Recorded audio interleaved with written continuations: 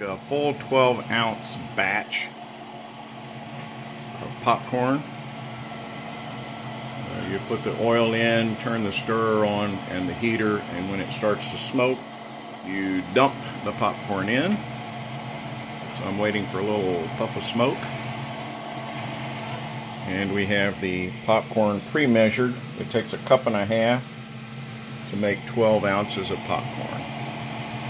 So because it starts to pop fairly quickly, I don't want to wait to be able to put it in. And it says 2 to 3 minutes. And so we will see, stirrer goes on, heater goes on, with the oil already poured in. In this case, for 12 ounces, you use a half cup of oil, roughly 8 teaspoons.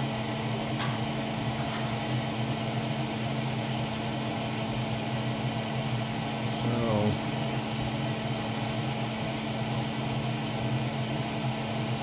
first batch that we did had a little water in there, so it was popping. But there's no water down in the pot now, so that's not a concern. And starting to smell the warmed oil. This is canola oil. And we've got a little bit of smoke starting to pop up. Dumping the kernels in quickly. Closing the lid. Lid's closed. Now it's going to take a while for the popcorn to heat up.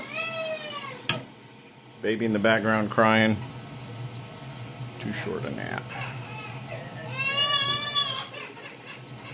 And we'll do a little pause. And we're starting to get a couple of pops going in there.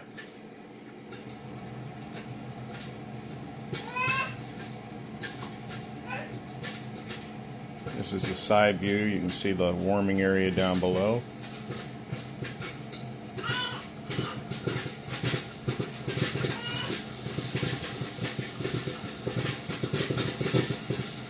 And once it gets going, it goes pretty quick. At least with 4 ounces it did.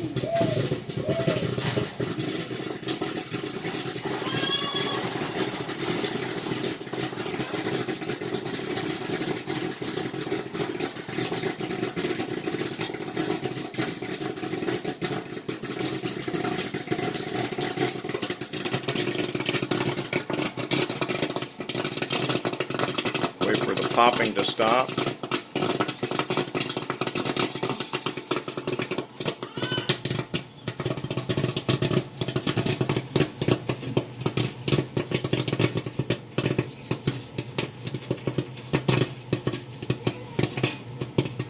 Still going.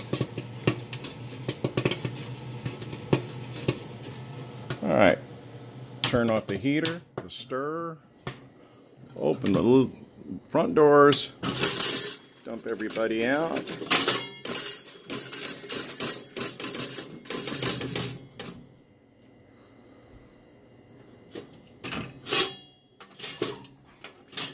And I flip that up just to let it cool down a little. So what we've got is not full, probably 2 batches, 12-ounce batches would fill this up completely. And then to serve it, you can open the door and they send you the nice little scoop. So included with the popper is the scoop, a 1/2 cup measuring cup, and a 1 tablespoon measuring spoon. But for a 1/2 cup batch, which is 4 ounces, you need almost 3 tablespoons. That's a 1/4 cup, just a touch under a 1/4 cup. So I just use a little 1/4 cup measuring cup for that instead of the tablespoon. So that's it. And it's light, fluffy, tastes great.